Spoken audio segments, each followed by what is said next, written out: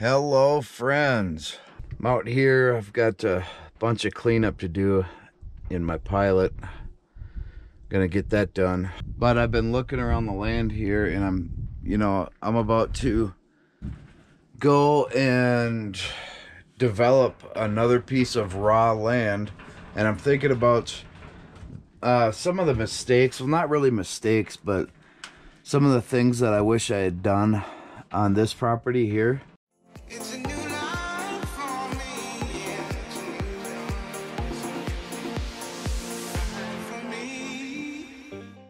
So I'm thinking about the first purchases I'm gonna make.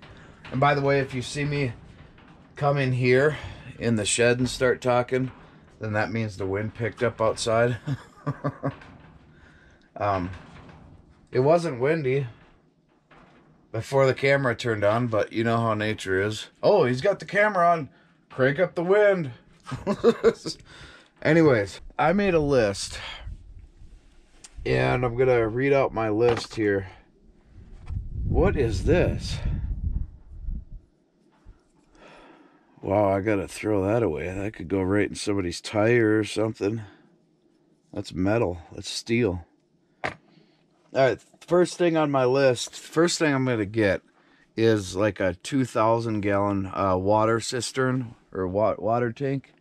The reason I want to get that is because I got that 275 gallon or 300 gallon water cistern, which has been working fine for me, but in all honesty, you get tired of having to fill that all the time.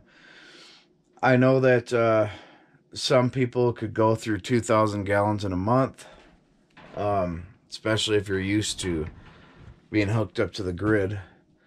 But 275 gallons usually lasts me about 3 months. It has been, but I've been really sparing with it.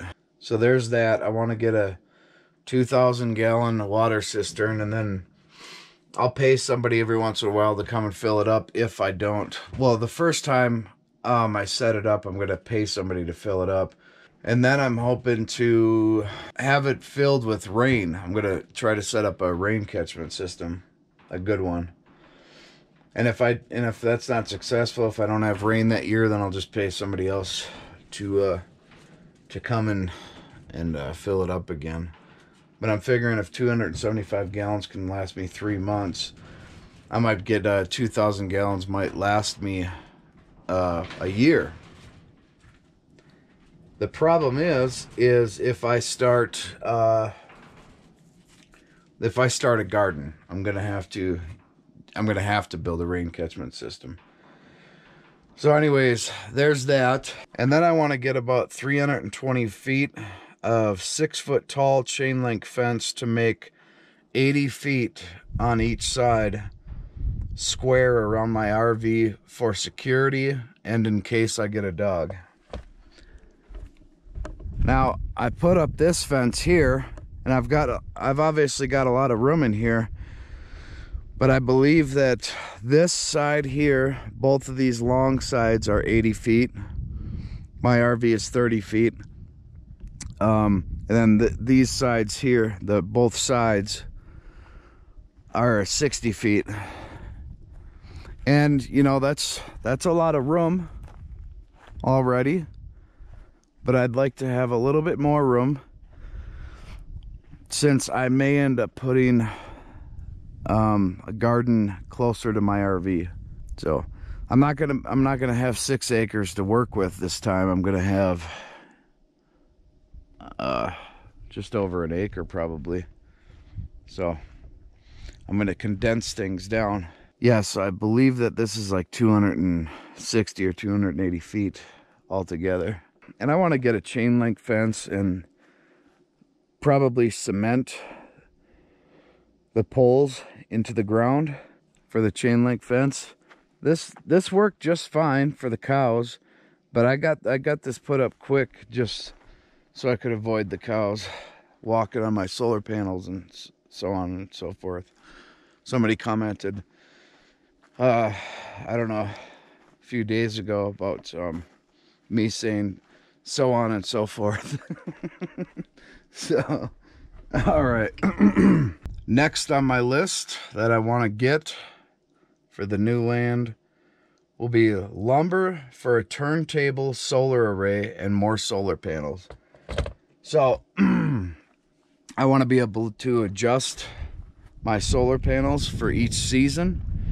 So I'm going to figure out something that I can use for a turntable so I can adjust the solar panels to each season, and also the azimuth of the solar panels, the degrees of where the sun's going to be. Because, you know, in the winter, the sun just comes up just over the horizon there, and it goes to about, I'd say, 30 degrees or something like that in the air. But in summer, it is straight above me. I'm not going to build a permanent array that just sits in one fixed position. I think that's a waste of power. I know that it works for a lot of people, and it probably works. I don't know. I did it for years. I had it in a fixed position on my RV. I just want to get as much as I can out of the solar power for those cloudy winter days. You know what I mean? Next on my list is lumber and pipes for raised garden beds and shade cloth because sun is too intense here. I would like to build another garden and give it another shot. I don't know of a whole lot of people around here that have had a lot of success with gardens.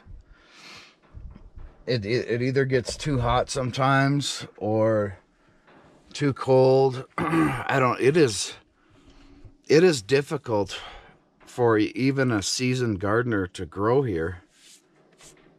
I do have some friends that have been growing and have been having, I believe, some success. My friends Mike and Judy. But that's about all I know around here that's actually had some success. Not like I know everybody around here, though.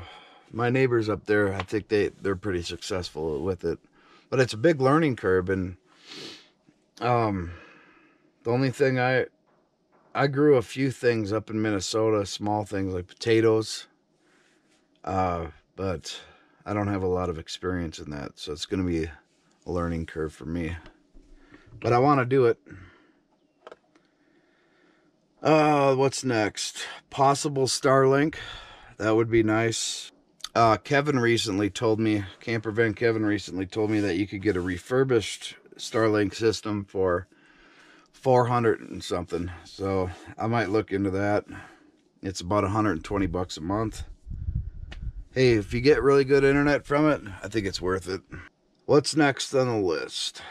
Crushed rock for driveway and possible gate for the front. That is down the road, of course.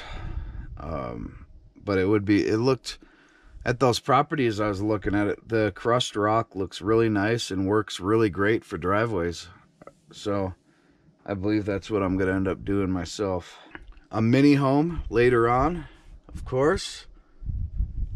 And then something that should have been maybe further at the top of the list is I could build a concrete pad for my RV to park my RV on, and then build a deck or something nice with an overhang, because I'm not going to replace my awning at the moment.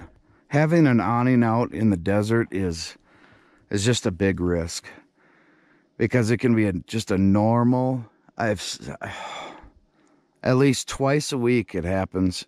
You could just be having a normal, not too windy day, and all of a sudden, most of the dust devils for some reason seem to come right through here. But in the desert, it's pretty common. Dust devils are pretty common, and they are so destructive. This last summer, I had my awning out, and a dust devil came through and just ripped it up. And then when I was installing my AC unit on the roof there, I was up on the roof.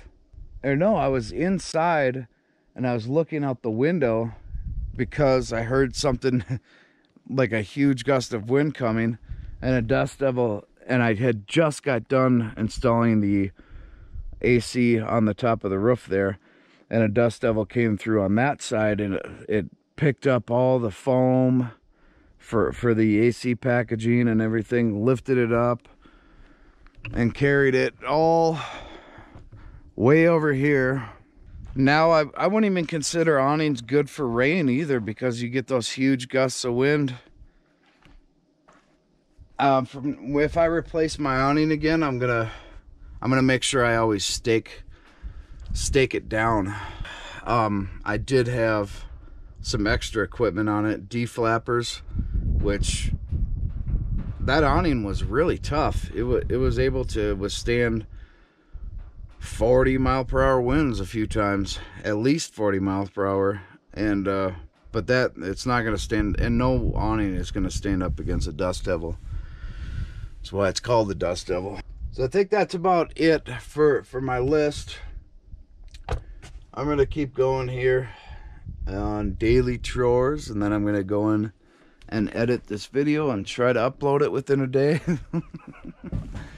And yeah, I'm a bit stressed out about moving. I won't lie about it. It's taking longer to find land than I figured it would. Land that I like, you know. And then when I really do like some land, it's tough to negotiate it unless you have a big chunk of money. That is going well, and I'm just gonna keep looking and keep uploading. So I just want to say thank you so much for watching, and I will see you in the next video. Please don't forget to hit that thumbs up button. Later.